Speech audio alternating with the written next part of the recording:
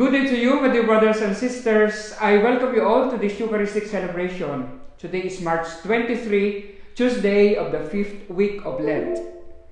Our Mass for today is also the Thanksgiving offering of Tatay Godoy and Nanay Medi Sandoval, Moises and Laura Evangelista and family.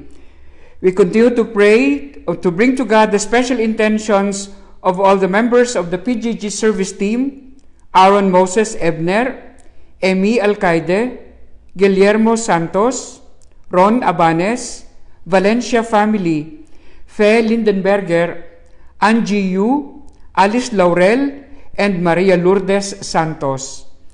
We continue to pray for the fast recovery and complete healing of Vivencio Tolentino Sr., Lot Caraan, Rachel Ann Valino Sumpit, Virginia Santos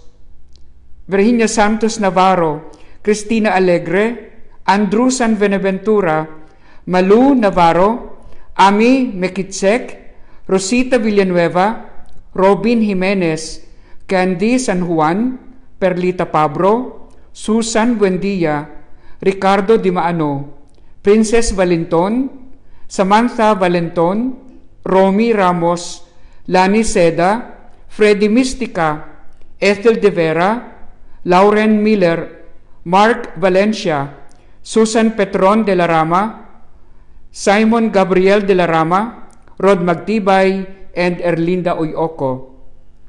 We remember our beloved dead, Delphine, 3 days death, Mauro, also 3rd day, Benito, 4th day, Wilram, 4th day, Mirna, 8th day, and Christine, 8th day.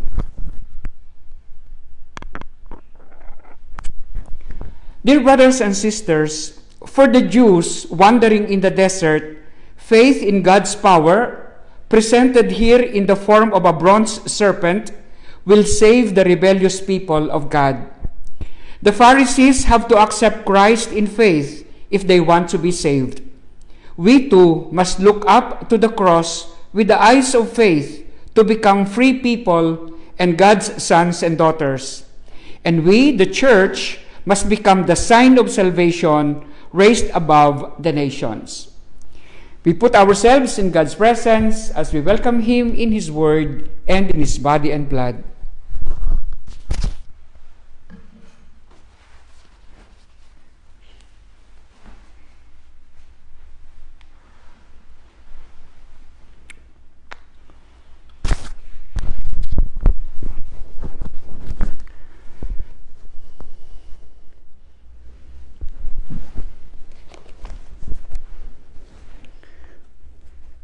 Our entrance antiphon: wait for the Lord, be strong, be stout-hearted, and wait for the Lord.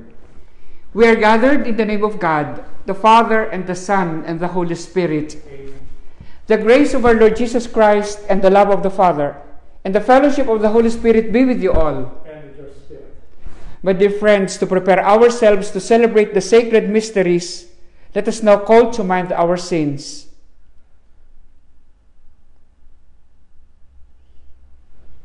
We ask the Lord for pardon and strength.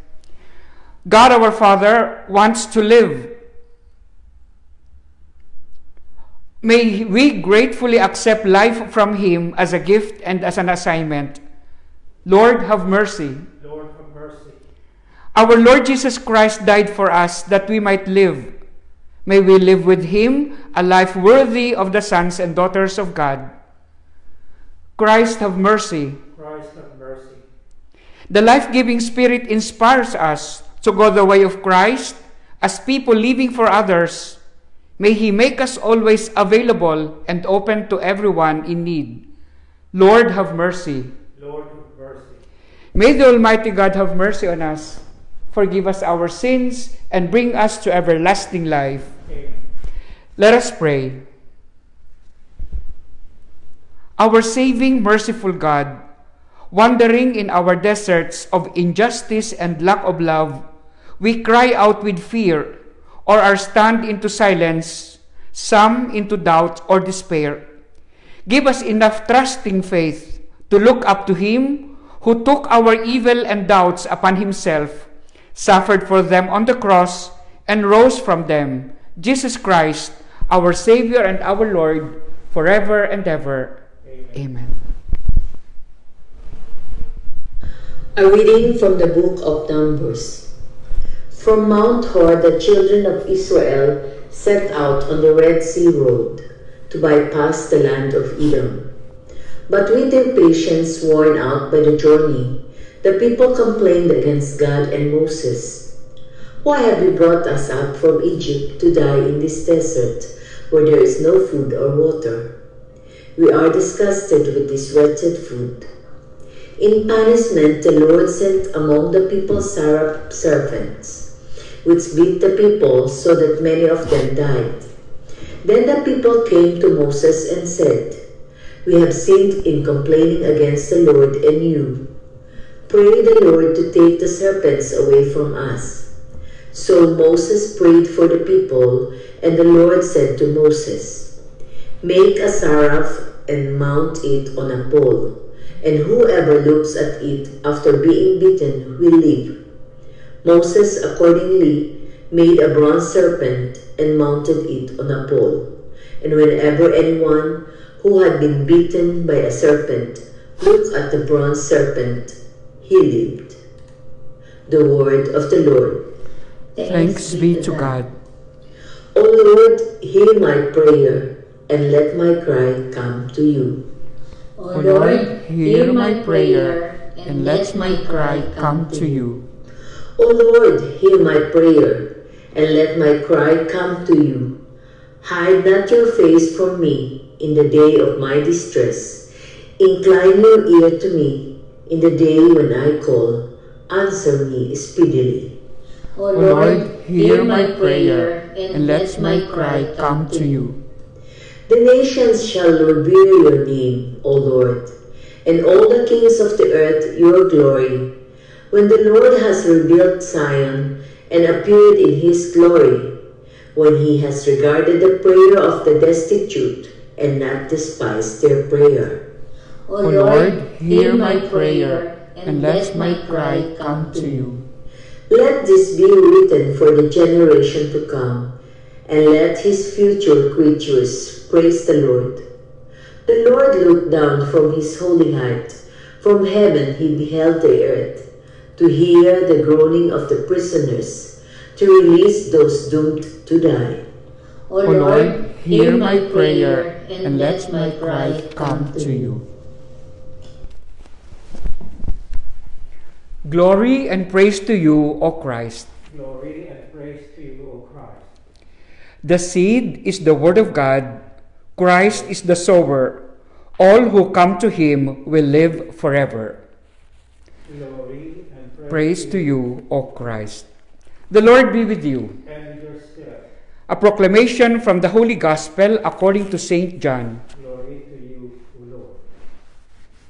Jesus said to the Pharisees, "I am going away, and you will look for me, but you will die in your sin. Where I am going, you cannot come." So the Jews said, "He is not going to kill himself, is he? Because he said, 'Where I am going, you cannot come.'"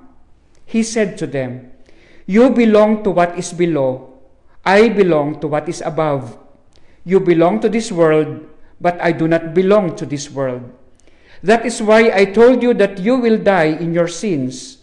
For if you do not believe that I am, you will die in your sins." So they said to him, "Who are you?" Jesus said to them, "What I told you from the beginning. I have much to say about you in condemnation, but the one who sent me is true, and what I heard from him I tell the world." They did not realize that he was speaking to them of the Father. So Jesus said to them, "When you lift up the Son of Man, then you will realize that I am, and that I do nothing on my own, but I say only what the Father taught me. The one who sent me is with me. He has not left me alone, because I always do what is pleasing to him." Because he spoke this way, many came to believe in him. Brothers and sisters, the good news of our salvation. Praise to you, Lord Jesus Christ. Mga kapatid, what does it really mean when we say we believe in Jesus? There are so many facts, truth about Jesus that we believe in. But what does He really mean when Jesus says, believe in me as the I am? No? Maniwala kayo sa akin. What does it really mean? What do we have to believe in Him? Dapat tama yung ating pananampalataya dyan. No? When we say that we believe in Jesus, we mean, and we should mean, we believe in Jesus as the one sent by the Father. We believe that He is the anointed one, the messenger, the one sent by the Father. Yun po yung ibig sabihin noon. And this has been what Jesus has been fighting for. All His disputes and conflict with the scribes and the Pharisees and the Jews are all into this direction. They do not believe in Jesus as coming from the Father. And Jesus is trying to say, I am the one who came from the Father. No? And we have to believe this.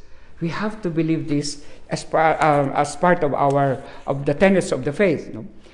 In the first reading from the book of Numbers, this is in Exodus, no? When the people are coming from slavery in Egypt and they're going to the promised land. And along the way, in these 40 years, they keep on grumbling, they keep on rebelling. And today, they were rebelling about the food. They were rebelling about what kind of place did you bring us, no? They do not have the patience to go through that. They were happy maybe in the beginning when they were delivered from the Egyptians. But now that they are going to the promised land, they got so many complaints against God and against Moses. And what did God do? No, He sent serpents. And those who were beaten, many were beaten and many died. And so, they started coming to God again. No? Yan naman ang ugali ng tao makakalimot sa Diyos, makakalimot, quote unquote. Pero pag dumating na yung mga catastrophe, pag dumating yung mga problema, ayan, tayong-tayo yan nakakaalala sa Diyos, muling nagsisimba, nagiging paladasal uli. This pandemic, I suppose, has really done us so much in coming closer to God. Time and again, yan ang ugali ng tao. And so what they do, they go to Moses, the intercessor to the Father, and they say, pray for us. We have sinned in complaining against the Lord and you. Pray to the Lord to take the serpents away from us. And so Moses prayed for the people, and God, the Father, instructed him to make a bronze serpent, put it on the pole, and anyone who would look at that will be healed. Medyo apologetics. Ito yung isang foundation natin why we keep on doing images. Imagine, hindi pinagbawal ng Panginoon na gumawa ng images. Mali lagi yung pagkaintindi ng ibang tao. No? Look, it's God Himself. It's God Himself who is telling Moses to make a serpent, bronze serpent, no? An image of the bronze serpent. Diyos na to, no? Ang nagsasabi mismo. And God cannot contradict Himself. No? And so, anyway, and so He made that. This is being referred to in today's gospel when Jesus says, when the man is lifted up, then people would realize that He is the one sent by the Father. I guess Jesus is also understanding the actuations of the scribes and the Pharisees in not believing in Him. Kahit naman siguro tayo, hindi agad-agad maniniwala. May darating isang tao, sasabihin, ako ang anak ng Diyos. We would also have doubts. And Jesus understand that. Kaya nga sabi niya, you would come to know what I'm telling to be true when the Son of Man is lifted up. No? When Jesus is crucified, hanging on the cross. Because there, we will see the depth of God's love and the depth of God's intention really to save us. And that is the only time really. No? And so, we, the church, we are the new Israel. We are the new Jerusalem. And we really believe in Jesus. We have to believe in Jesus. And the Jews, sabi nga dito, they have also in faith to accept Jesus if they want to be saved. And for us, of course, we are saved already when we got baptized. But we have to live up to the tenets and responsibilities of being saved. Ayan, parang na-deliver na yung mga tao from slavery in Egypt and going to the promised land. Pero ang dami nilang complaints. Tayo ba ngayon? What are your complaints? You're already saved. No, when you got baptized, you become already a member of the kingdom of God and the church. Pero, are you living up to that? That is our responsibility. To love, to work for peace and justice. That is what sometimes people are complaining about, in following Jesus. But we cannot go really against that if we really want to be saved completely at the end of our lives. Faith in Jesus is necessary, but this faith in our time now has to be manifested in the good works. Good works of loving God and loving our neighbor. Good works in working for peace, justice, and love. And these things we should never complain. We should do this in our lives. Amen.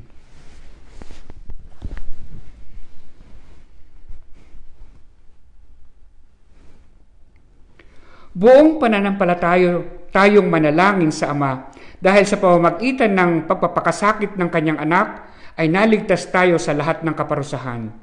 Panginoon, dinggin mo ang aming panalangin. Ang bayan ng Diyos, naway magtagumpay sa pagpapalaganap ng mabuting balita ng kaligtasan sa mundo. Manalangin tayo sa Panginoon. Panginoon, dinggin mo ang aming panalangin. Ang mga taong tumatanggap kay Jesus bilang tagapagligtas, naway higit na madagdagan. Manalangin tayo sa Panginoon. Panginoon, dinggin mo ang aming panalangin. Ang mga taimtim na nagsisikap na hanapin ang katotohanan, naway matagpuan si Jesus na siyang liwanag na tumatanglaw sa kadiliman ng buhay. Manalangin tayo sa Panginoon. Panginoon, dinggin mo ang aming panalangin. Ang mga nagdurusa dahil sa nararamdamang sakit, pagkabalisa, takot at pangungulila, naway makita ang liwanag ni Kristo na tumatanglaw sa kanila. Manalangin tayo sa Panginoon. Panginoon, dinggin mo ang aming panalangin. Ang mga namayapang tapat sa Panginoon, naway tumanglaw ang liwanag na walang hanggan. Manalangin tayo sa Panginoon. Panginoon, dinggin mo ang aming panalangin. Sa katahimikan ng ating puso ay itaas natin sa Panginoon ang lahat ng mga pamisa ngayong araw na ito, gayon din ang ating mga pansariling kahilingan.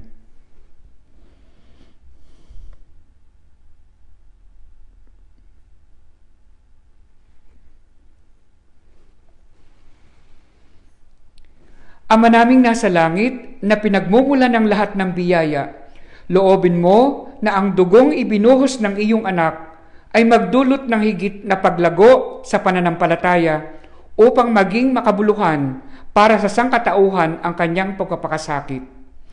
Hinihiling namin ito sa pamamagitan ni Kristong aming Panginoon. Amen.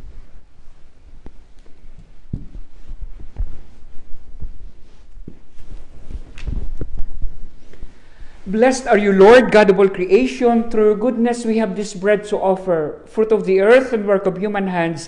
It will become for us the bread of life. Blessed be God forever.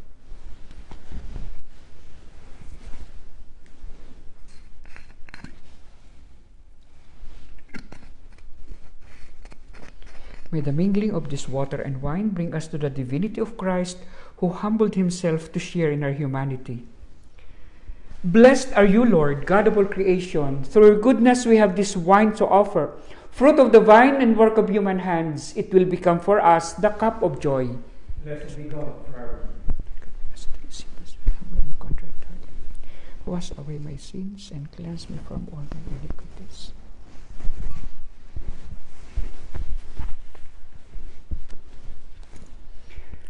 Pray, my dear friends, that we and our sacrifice may become acceptable to God, the Almighty Father.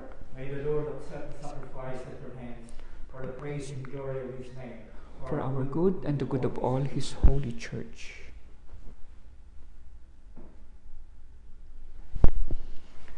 God our Father, we celebrate the memorial of the passion and death of Jesus. May our encounter with your Son save us from the evil in us and help us to rise above it. For we know and believe that he is with us and that he is your Son, one God with you and with the Holy Spirit, now and forever. Amen.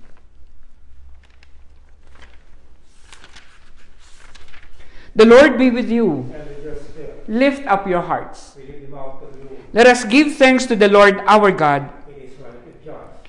It is truly right and just, our duty and our salvation, always and everywhere to give you thanks, Lord, Holy Father, Almighty and eternal God. For through bodily fasting, you restrain our faults, raise up our minds, and bestow both virtue and its rewards through Christ our Lord. Through him, the angels praise your majesty, dominions adore, and powers tremble before you. Heaven and the virtues of heaven and the blessed seraphim worship together with exaltation. May our voices, we pray, join with theirs in humble praise as we acclaim. Holy, holy, holy Lord, God of power and might, heaven and earth are full of your glory. Hosanna in the highest. Blessed is he who comes in the name of the Lord. Hosanna in the highest. You are indeed holy, O Lord, the fount of all holiness. Make holy, therefore, these gifts, we pray, by sending down your Spirit upon them like the dewfall, so that they may become for us the body and the blood of our Lord Jesus Christ.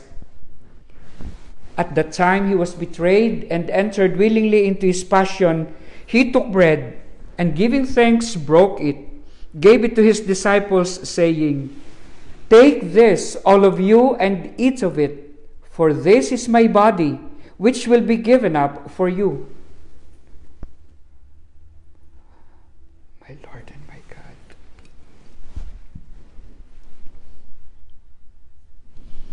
In a similar way, when supper was ended, he took the chalice, and once more, giving thanks, gave it to his disciples, saying, Take this, all of you, and drink from it. For this is the chalice of my blood, the blood of the new and everlasting covenant. It will be shed for you and for all, so that sins may be forgiven. Do this in memory of me. My Lord and my God.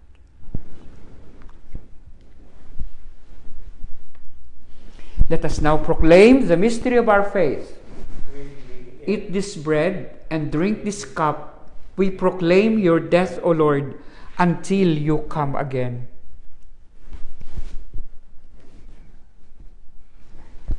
Therefore, as we celebrate the memorial of his death and resurrection, we offer you, Lord, the bread of life and the chalice of salvation, giving thanks that you have held us worthy to be in your presence and minister to you. Humbly we pray that partaking of the body and blood of Christ, we may be gathered into one by the Holy Spirit. Remember, Lord, your church spread throughout the world, and bring her to the fullness of charity, together with Francis, our Pope, Christoph, our Bishop, and all the clergy. Remember your servants, Delphine and Mauro, whom you have called 3 days ago from this world to yourself. Grant them, who were united with your Son in a death like his, may also be one with him in the resurrection. Remember also our brothers and sisters who have fallen asleep in the hope of the resurrection, and all who have died in your mercy. Welcome them into the light of your face.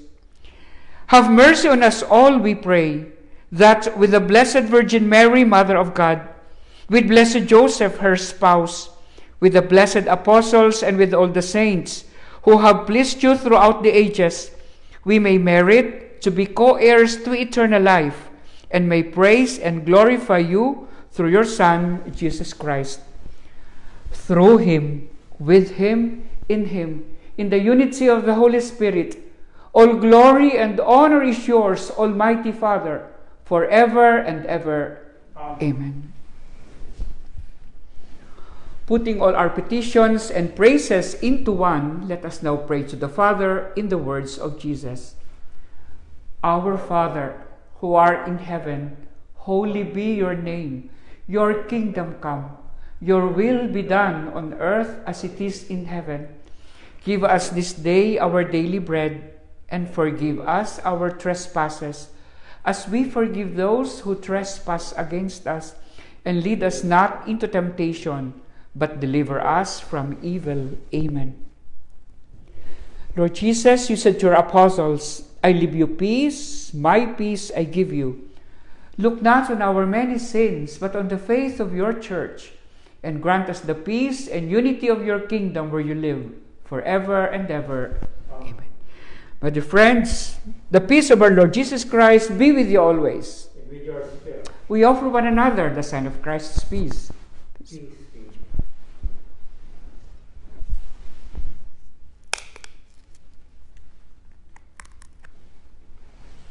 Lamb of God, you take away the sins of the world, have mercy on us. Lamb of God, you take away the sins of the world, have mercy on us. Lamb of God, you take away the sins of the world, grant us your peace.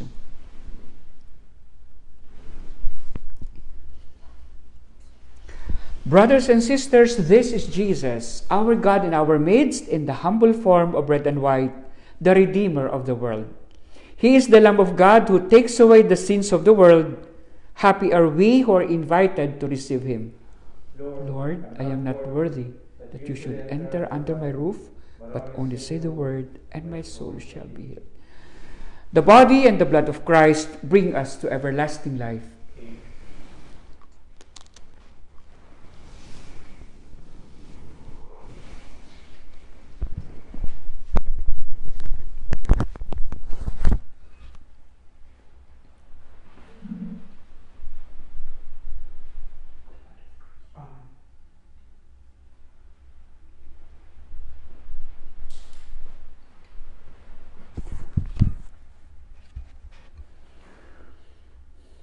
Our prayer for spiritual communion. My Jesus, I believe that you are present in the most holy sacrament. I love you above all things, and I desire to receive you into my soul. Since I cannot at this moment receive you sacramentally, come at least spiritually into my heart. I embrace you as if you were already there, and unite myself wholly to you. Never permit me to be separated from you. Amen.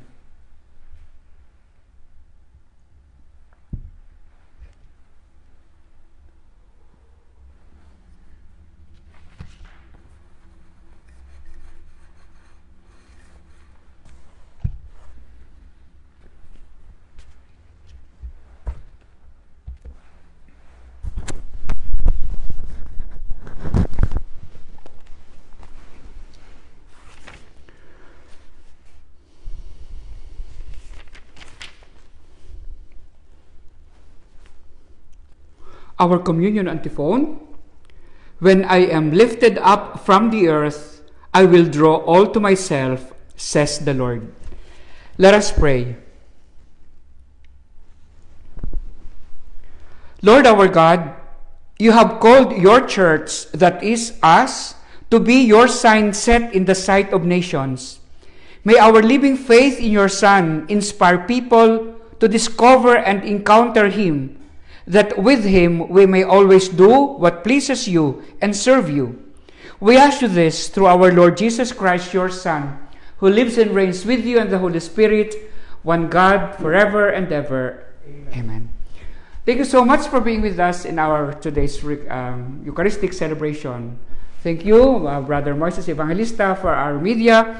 Thank you also, Sister Mildred Heron and Sister Nini for the first reading, and Sister Judith Mirasol and husband, Brother Dave, for the prayers of the faithful. Kita-kita po tayo. Bukas po, wala palang misa. Doon po tayo, 5:30 sa Dono City Church. The Lord be with you.